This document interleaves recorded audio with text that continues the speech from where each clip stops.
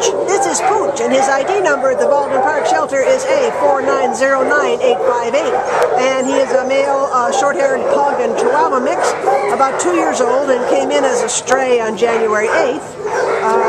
Doesn't say from where. Oh yeah, Baldwin Park. And he weighs about 13 pounds. Now, we don't know much about Pooch. We can't put him down on a leash or see if he's potty trained because he has a broken pelvis. He actually shows signs of housebreaking. Oh, does he? Oh, good boy. Yeah. Good boy. He came in with a broken pelvis, so we don't let him run around a lot because he needs cage rest. Don't you? Don't you, honey?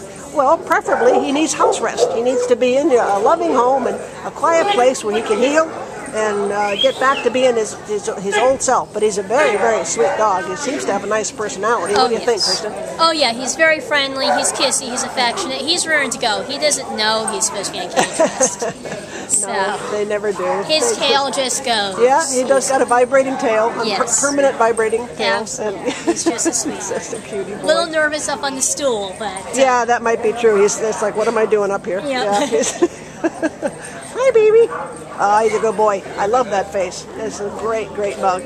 Come on in and meet Pooch. He's available for you right now, and he'd sure appreciate a nice, quiet, warm place to recuperate from his injuries. We don't know how he got them, but he was on his own and he got hurt, and now he needs to recover. So come on in and meet him, fall in love, take him home, have him join your pack.